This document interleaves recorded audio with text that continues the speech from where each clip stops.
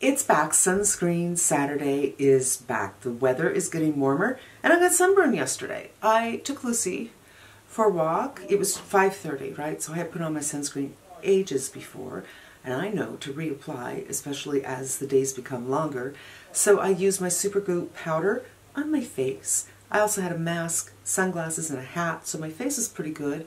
And I was wearing a shirt up to here, but I didn't put anything on my neck, which is now killing me.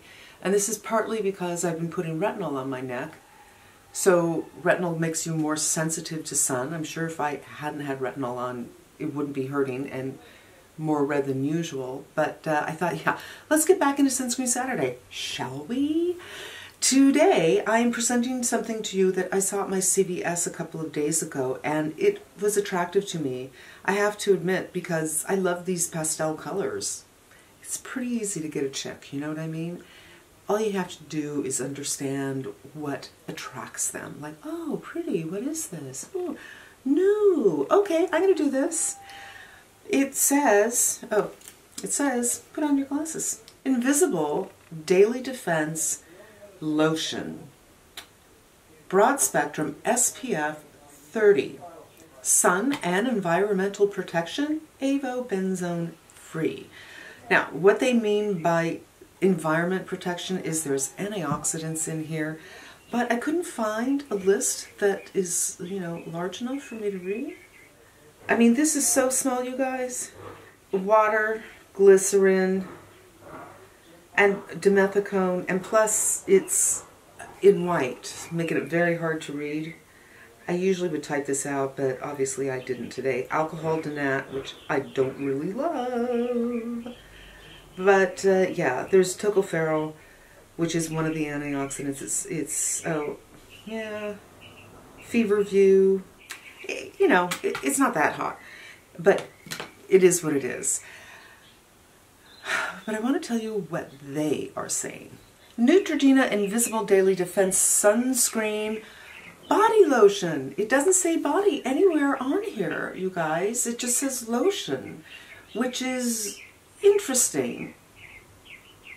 And I wish that it had, because maybe I wouldn't have bought it. Maybe I would have. And apparently what they have is in this same line, they have a face serum. So I am going to definitely check that out. This is SPF 30. So, you know, this is for more of a daily use kind of a thing. We are going to put it on the face because that's what I bought it for, but we're going to put it on the body too. Because if you are anything like me, you're inside and outside, like I'm watering, and sometimes I go outside just to get some sun rays, not for the tan, but for my emotional health, you know, for the vitamin D. And then I come inside, and if I know I'm going to be outside, sometimes I will sunscreen my body. But generally speaking, body sunscreens are really sticky, and then I get on my sofa, and it's like, oh, if I lean backwards, I'm going to get this all over my sofa, which, you know, who wants that? So I'm going to try it on the face and on the arms. Let's see what happens. If you don't know the drill, this is a 1/4 teaspoon, and there are studies and whatnot and formulas online you can find. I can't remember. It has something like 2 squared per square centimeter, 2 parts. I don't remember. But what it comes down to, a 1/4 teaspoon for your face, and probably for women for your face and neck. For a man, this would be the face, and it's pink. They are just marketing this to me, man. Okay, so this looks like Tutti Frutti. This smells like Tutti Frutti. There's no reason for that. And I put this in a measuring spoon so you can get an idea of what the proper amount looks like in the hand. Because I know by now, right? That's 1/4 teaspoon. That is for your face and your neck. It's not goopy or sticky or icky like other Neutrogenas we tried in the series. This is nice. And you know what? I'm just gonna do this. I have no idea who's talking out there. It could be the construction workers. It doesn't leave a white cast. This is chemical. If you have a problem with chemical, it's not for you. And I had already moisturized and prepared for this, and this just sinks in really super nice.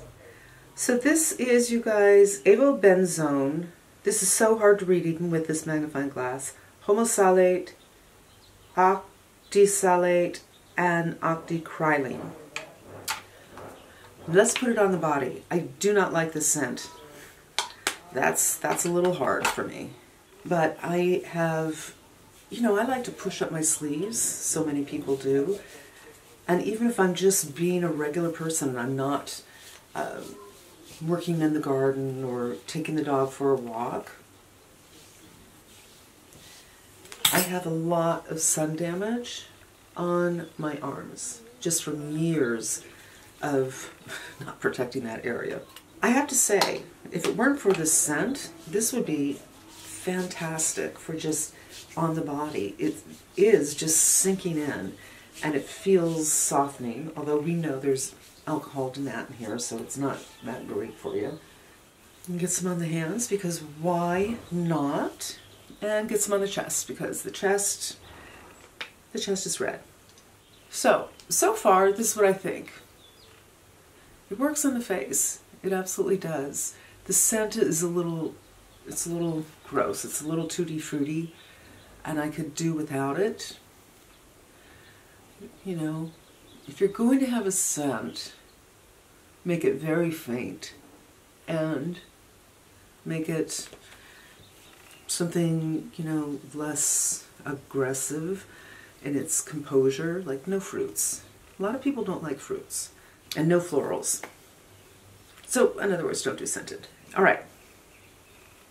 It's kind of stinging my neck, but everything does. I mean, when I did my skincare this morning, my essence stung my neck. So that's not unusual. I'm going to wipe off my hands, and we're going to put on some foundation and see what happens. So I haven't worn the Givenchy in a while, you guys, because I've been testing something else. And that video is for the Dior, which I don't know if I put it up already or not. And I haven't put this on in quite some time either, because I've been doing a lot of foundations. So I can't decide. This is full coverage.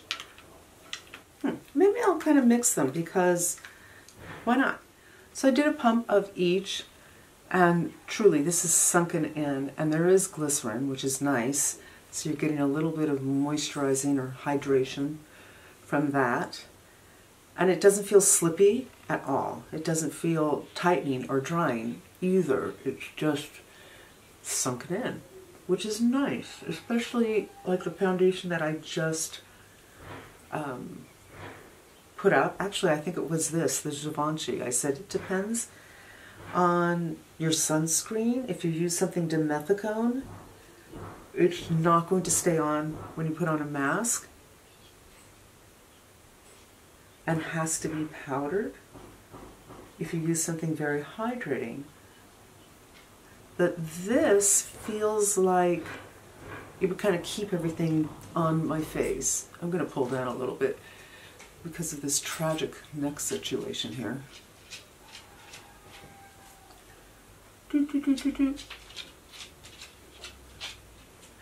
Okay. Okay, no problems. I mean, I did do a formula that I've never done before, so I do need to check for fingerprints.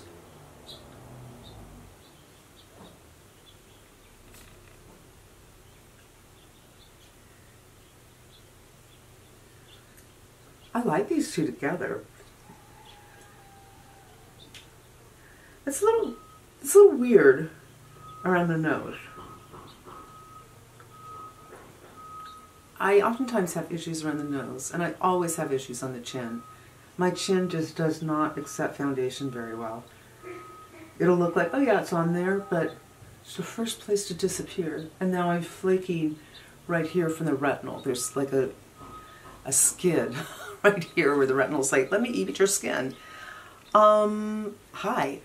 No problems with that at all. So yeah, this is what I think. For the body, It just feels soft. It doesn't feel sticky. I like that. And I did have a little bit of lotion on, and there's no issues between this and the lotion. So this might be something I could feel comfortable wearing with my clothes, where I feel like most body sunscreens are made for being in the sun, for going to the beach, going to the lake, going to the pool, you know, basically being outside, activity, sports, and they're sticky and they're heavy, but they're not necessarily for, I'm just going to go run errands, but I'm going to be wearing a maxi dress with spaghetti straps and I want to protect my upper body without having to put on a sweater when it's 90 degrees outside. Do you know what I mean? So this might actually suit that very, very well. I'm impressed. I'm impressed. I am going to get the serum so we can try that. It's specifically made for the face, and hopefully it's not as scented because the scent's a little yucky. And I had put on perfume this morning, so now I don't know what I'm smelling anymore. It's just like I'm scented in a way that I'm not appreciating. But you know what? It worked really, really well. I'm kind of impressed, and yeah, in a pinch, you could certainly put this on your face as well. I don't think you need to be in a pinch. I think you could put this on the face, especially if, for instance, you can't smell anything at all, then that's not going to bother you. If you like minerals, forget it. But it feels great on the body. It feels great on the face. It sunk right in. It didn't give me the feeling of being emollient, that my foundation couldn't adhere to it, that it was slipping around, except right on the nose, which is probably my fault.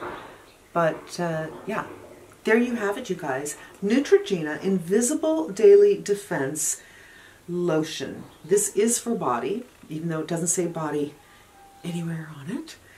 And this is SPF 30. So to me, this is intended for your daily wear, and yay, you can protect your arms. And I mean, I have had skin cancer removed from my arms. I don't remember where. I think it was right here.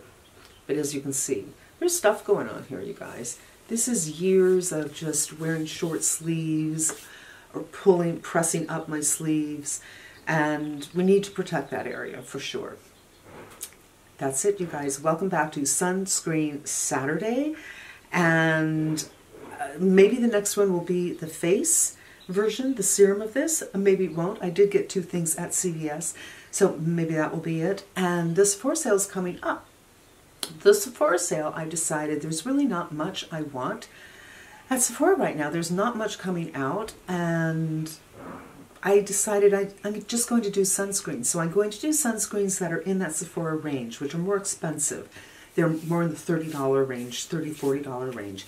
I believe the sunscreen should be available to everyone because everybody needs to protect their skin from the harmful rays. It can cause skin cancer. It can photo-aging. You age much more when you are exposed to the sun.